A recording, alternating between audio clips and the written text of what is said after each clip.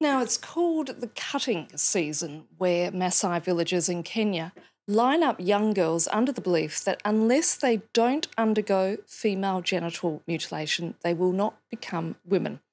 However, one little girl decided that was not going to be her fate. Not only did she run away, but Nice Nailantei Leng'ete went on to help some 15,000 girls to escape the same fate and the child marriage that inevitably followed soon after. She was declared by Time magazine as one of the most influential people in 2018 and joins me in the studio today. Nice, thank you for coming in. Thank you for having me. To stand up and say no at the age of 8 is an extraordinary thing to do. What gave you the strength to do that?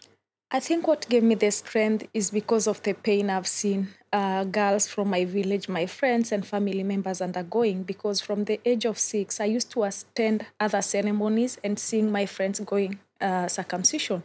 So I saw death in this community. I saw girls as young as 10 after their circumcision because they are now considered women becoming child brides. So it's not something that I read on book, but it's an experience I saw in my community. And I knew the only way I'll have a chance to go back to school is when I don't agree to undergo the cut. And that's why I had to escape 2 times. It was not easy. And my sister had to sacrifice herself so that I'd be left out. So that is why really I decided I'll not do any other job, but just to come back to my community and find a solution that is sustainable, because running away is not a solution. Now, one key person who saved you is your grandfather. Yes. And the very important thing about all of that is getting male elders of the village on side. So how hard has that been since then, in your campaign to end FGM, to reach out to these men and say, this is not the thing to do, it is not right? It's not easy to change men, because why circumcision is done for girls is the rite of passage from girlhood to womanhood. It's what makes you a woman. So that means after your circumcision, you're ready for marriage. If you look at the Masai culture, we have so much that is really good. You know, the way we dress, our beautiful dances, the way we live together, love one another. That's a good culture that we need to promote. So the only thing that is wrong in our culture, or when we have circumcision ceremonies, is the cut. So how can we replace the cut with education, but morely give out sexual education? So how do you do that? So what we've been able to do is that we have different forums whereby we talk to both men, women, girls and boys differently. And then later we bring them together. When we are talking to them, remember, we use a human rights-based approach. We look at it as a gender issue. We look at it by having community structured dialogues whereby we talk on issues on sexual and reproductive health and rights issues. It's also about education, which is very important in our work. And by having those forums, we have a training for girls for 1 week whereby they are taught on all sexual and reproductive health and rights issues. And then on the last day, cultural leaders are there to bless them. This time round, not to go and give birth or take care of their husbands, but to bless them with books and pens to be important people in the society, to be teachers, to be professors, journalists, or anything they want to become in future. And what is the response of those villagers that you go into and convince them to hold these alternative rites of passage?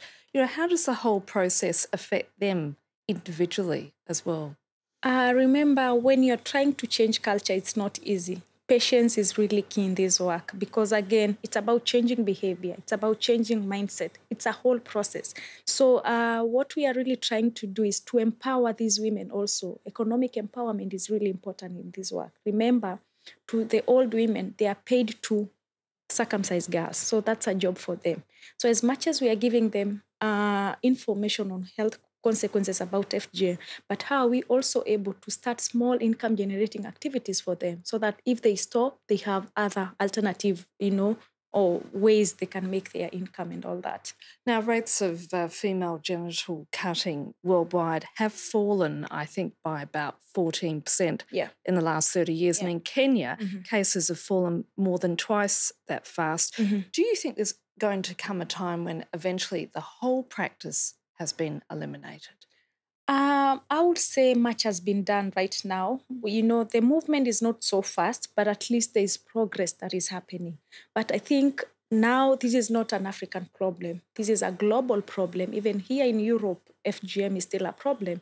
So I think what we should do is now try and come up together, like-minded organization, to empower these community members to be able to make their own solutions. So what should be done is to empower these community members and also try and find a global solution so that we can fasten our movement. Because I think by us coming together, sharing our different ideas, putting good policies that are very friendly to women and girls, also translating these laws to local languages, I think that is the only way we can make sure that we can bring female genital mutilation to an end. Nice. It's been great speaking to you. Thank you so much. Thank you too.